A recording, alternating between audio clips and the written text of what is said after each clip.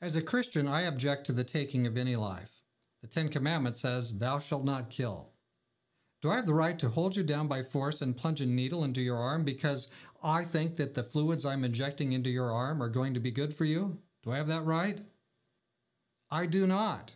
Your body is the single avenue by which God's Holy Spirit communicates with your brain. It's, effectively speaking, sacred.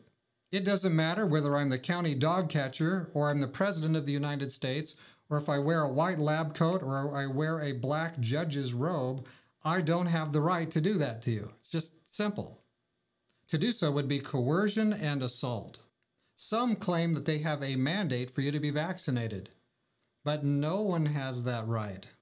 You know, there's exactly one person that has the right to determine what's plunged into your arm. You. Anyone and everyone who would do this without your consent is a criminal. Even if the substance to be injected were indisputably good for you, they can't violate your body. That is God-given. You can't go there. If you're required to receive it by force, physical or verbal pressure, or the threat may be to disemploy you, a criminal act is being perpetrated against you. In 1929, the Supreme Court upheld the sterilization of a United States citizen named Carrie Buck against her will. The logic stated by Justice Oliver Wendell Holmes was that since they can force you to be vaccinated, they can also force you to be sterilized. Now think about that. If you accept this reasoning, is there anything that the government cannot force you to do?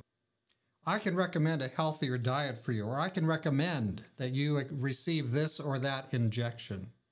But the moment I say, or you're fired, I've coerced you. There is a higher law.